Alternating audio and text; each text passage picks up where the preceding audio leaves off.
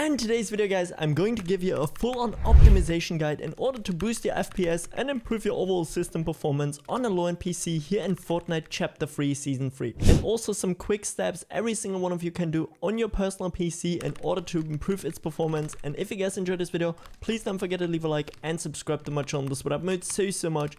Without any further ado, let's get straight into this topic. And yeah guys, in the first place, what I want you to do is open up your Windows search bar and just simply type in power options until you can find edit power plan. Open it up guys, and once we're in here, we're going to click onto changed advanced power settings guys. And what are we going to do from here is find actually PCI Express. This is basically the port on your motherboard on which you have your GPU running. You know, just simply open it up, and there we have link state power management, and therefore guys, we gotta put it to off 100%. We don't want to have it on moderate power savings or maximum power savings or some stuff like that. We want our GPU to run at 100% in order to make sure that we get maximum FPS on our low-end PC. Then in the same window guys, we're gonna go down here to processor power management, open it up, and there we have a minimum processor state, which we gotta make sure is set to 100% guys, yeah? This is going to make sure as well that our CPU is gonna run always at its max, making sure that we get maximum FPS in our games which we wanna play. Once we're done with both of these settings, we're gonna click onto apply and onto OK, and then we're already done here with this first method. So guys, and what I want you to do now in the first place is head over into your Windows search bar and just simply type in privacy until you can find the privacy settings, system settings. Just simply click onto it guys, and in the first place now we have general. And what this whole section pretty much does is it's sending data to Microsoft in the background 24/7. Let's just say as an example, your Fortnite is crashing, it's gonna send those data to Microsoft. Some application is crashing and all that stuff, but we don't want that because we just simply don't have to really care about it, and it's just going to slow down our PC. So therefore, if you have something here right now like let apps use advertising ID to make ads more interesting, we of course also don't want that, so we're gonna turn it to off. Let websites provide locally relevant content, also gotta put it to off. Let Windows track app launches to improve start and search results guys. This is exactly what I said, you know, it's going to scan your applications in the background guys. And then as well, show me suggested content. We're gonna turn off all of these here, super easy. Just simply make sure that it's actually here on off guys. Then we're gonna go next up here to speech. Then we have online speech recognition, which we of course also can turn off. We don't need it as well guys. Inking and typing personalization, we're also gonna turn off here super easily. Diagnostics and feedback guys, make sure it's on the first one, that it's only the required diagnostics.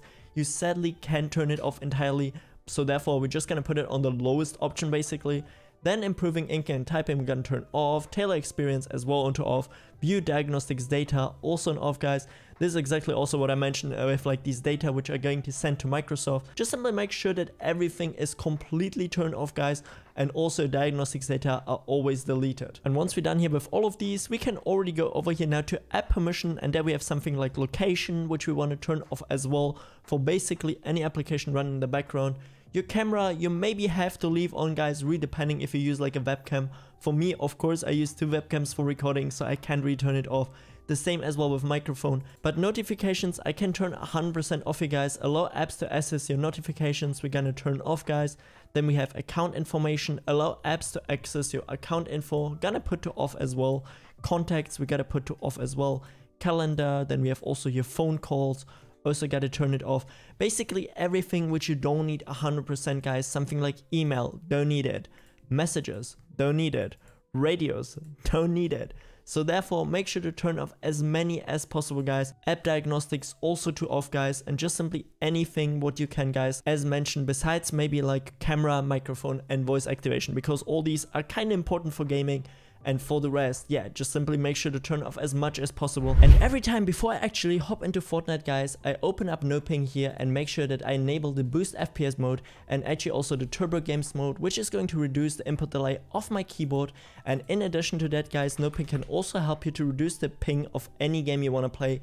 As an example, if you're gonna search here for Fortnite guys, we can click onto it and it's gonna showcase me the best server in my near, which would for me now be here London 02. And you can see on London 02 I get only 23 milliseconds delay, whether on Frankfurt 17 or any of the other ones guys, where I would get 26 milliseconds. So therefore this already helped me to get 3 milliseconds less ping guys. And then we're only going to click here onto optimize game, and we're already fully connected to the server with the least amount of latency in my near guys. Just simply let no ping run in the background. You can boost your FPS, reduce the input delay and get less ping.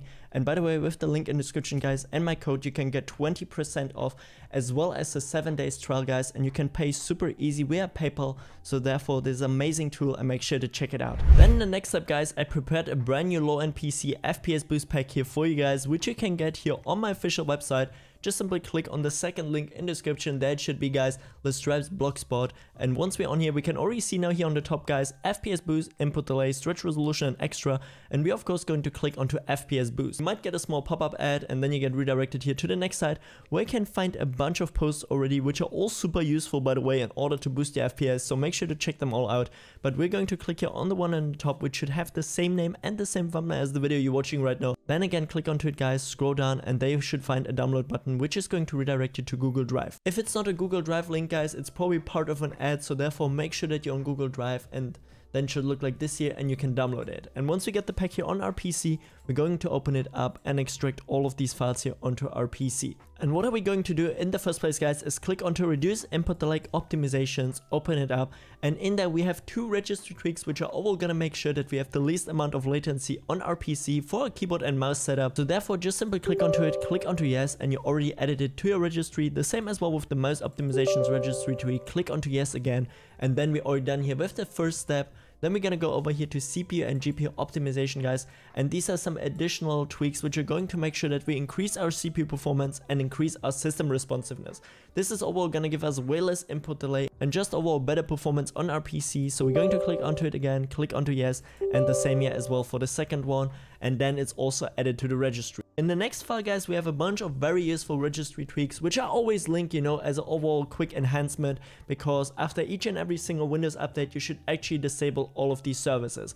We have something like driver searching, file history services, power throttling, disable energy estimation, just simply all of these processes which are going to slow down our PC. And the worst part about it is they're all getting always re-enabled after each and every single Windows update. So you gotta do this consistently guys, you know, just simply click onto it, add it to your registry, and then click through all of them to make sure that they're applied, or something like high priority, which is going to put your Fortnite onto high priority mode consistently, and then we're already done here. And in the last folder now we have game user settings plus config guys, in which we have a brand new updated version of game user settings with a stretch resolution already applied, and it's fully optimized for maximum FPS. So therefore drag it onto your screen guys, click onto the top bar, type in %, temp %, open it up, go onto local, press F on your keyboard to find Fortnite game, saved, config, Windows client, delete your current game user settings and just simply replace them with the new ones.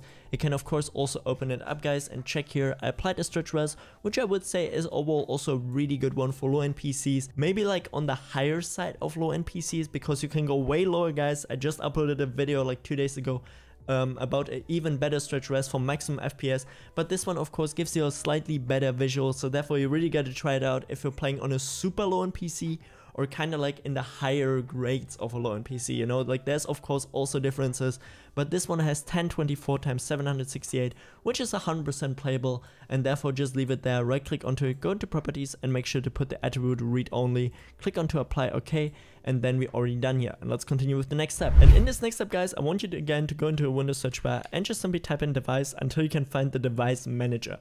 And once we're in here guys, we're going to take a look for system devices. Super easy, should be a little bit under sound and software, you know, just simply go down, and then we're gonna click here onto this small arrow, which is actually gonna pop up here this menu, and in there now we're gonna have the high precision event timer guys. And I just recently made a video about this, also explaining why the high precision event timer is actually decreasing your system performance and giving you additional latency. You can literally Google this guys, and I don't have a clue why it's still part of Windows 10 or Windows 11 and why it's not disabled straight up from the beginning. It has something to do with power savings and kind of like not getting as much energy, you know, into your PC. It has something to do with power savings and not using as much energy while doing like normal workflow, because most of PCs are actually used for office work nowadays, yeah, which is kind of crazy. But yeah, definitely guys, what you want to do is right click onto it and make sure that it's disabled. You know, for me right now it says enable device because it's already disabled, which you can also check here with this small arrow, and then we're already good to go. And yeah guys, with that said, this is it for today's video. If you enjoyed it, please don't forget to leave a like and subscribe to my channel. This would help me say so much, and if you still have any more questions, feel free to ask me them down in the comment section below. I try to answer as many as possible. And with that said, have a great day, have a great night whenever you're watching this, and until next time, stay awesome. I'm out. Peace.